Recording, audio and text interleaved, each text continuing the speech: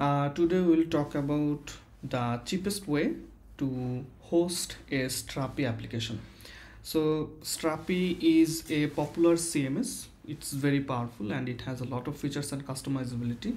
That's why it makes sense for many larger applications to use Strapi as a CMS because of its extensibility.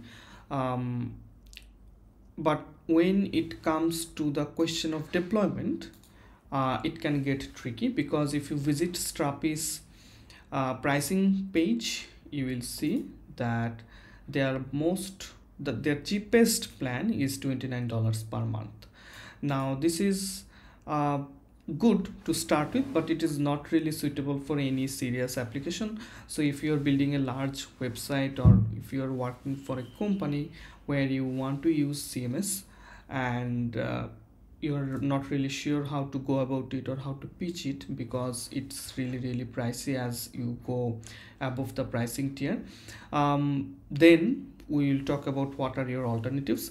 But first, let's compare these plans. This developer plan is really just suitable if you're building a personal website and nothing else, a small website, small marketing website, things like that. But it's not suitable for any serious project. You have to go with Pro for most serious projects, but the major benefit that I see here are two things: these seats, number of seats, and the number of API calls per month. So here it's not mentioned, but in one of our larger projects where we have picked this Pro plan, it didn't really suit us because this Pro plan supports 1 million API calls per month, which is not really that much when you're talking about a large web app. And in most web applications, especially when you're dealing with CMSs, we need a lot of content editors. Then these 5 seats can become very limiting. So in most scenarios, you actually have to go with this plan, which is $4.99, which is really a lot. So also it's per month, so it's kind of a going forward on a going forward basis, which can get really pricey. So today I'll show you how you can go with this alternative option of self-hosting Strapi, which is basically free.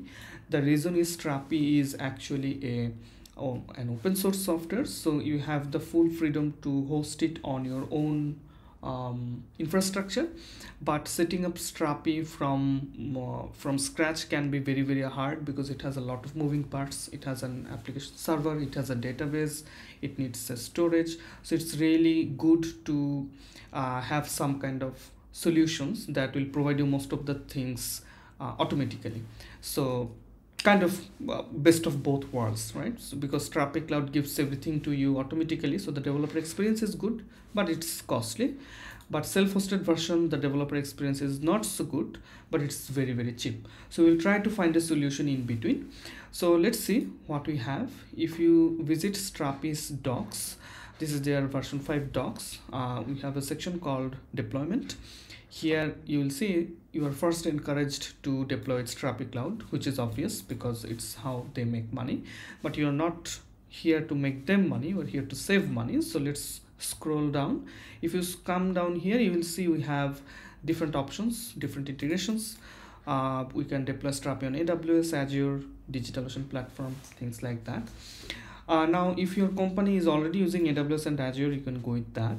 But I actually haven't used this yet, but I used DigitalOcean app platform, which I can vouch for. And let me just show you an example, because it will be easier to convey why I liked this so much.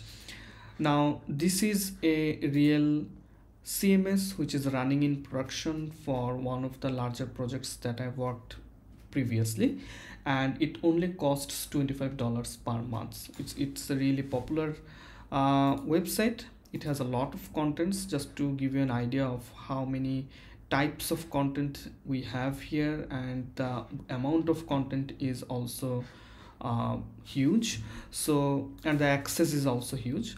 But the nice thing about self-hosting is you're not limited by anything.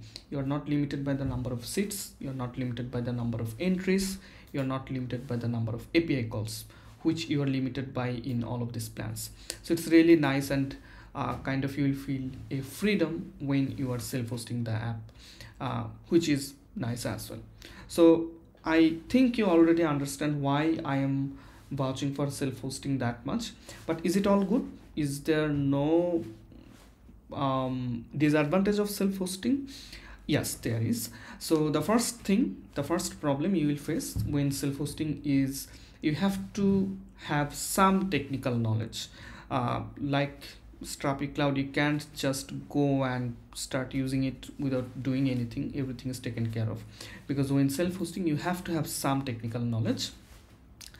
Second thing is, if anything goes down where you have deployed your app, then the responsibility is on you.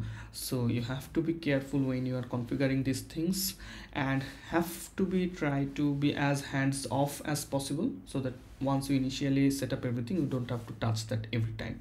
But if you can do those things, and you should be able to do those things if you have some experience with web app development, then Strapi self-hosted option can be really great for you.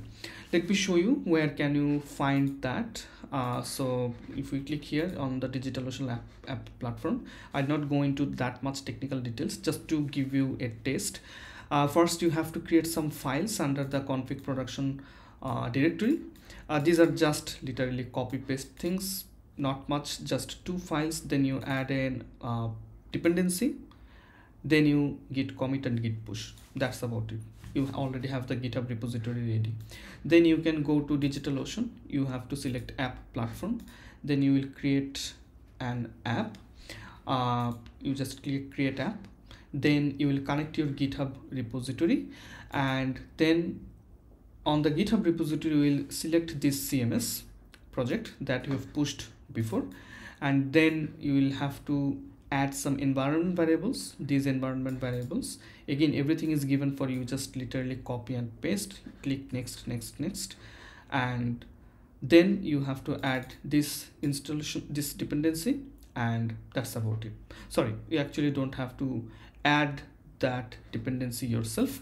You only have to do that if you want to modify it, but everything is basically taken care of for you on the DigitalOcean app platform.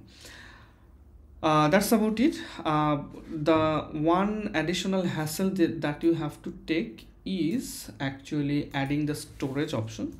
So I actually wrote an article on it before. Let me quickly show you. So when we are using Strapi, if you want to upload images to your Strapi CMS, those images will be erased every time you do a new deployment.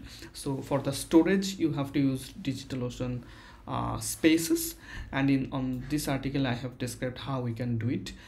So basically you can do it with any S3 compatible service, but that's a separate topic, not for discussion on this video. That's about it. Thank you so much for watching. I hope you understood or learned something new, and now you understand what is the cheapest option to host Strapi and what are the advantages and disadvantages of that. To summarize, the advantages of using Strapi Cloud is everything is managed for you. The disadvantage of using Strapi Cloud is you are limited by seats, limited by number of entries, and the number of API calls. For self-hosted, the benefit is it's really cheap, and the disadvantage is you have to set it up yourself and you are responsible, so you kind of have to have some deeper technical knowledge.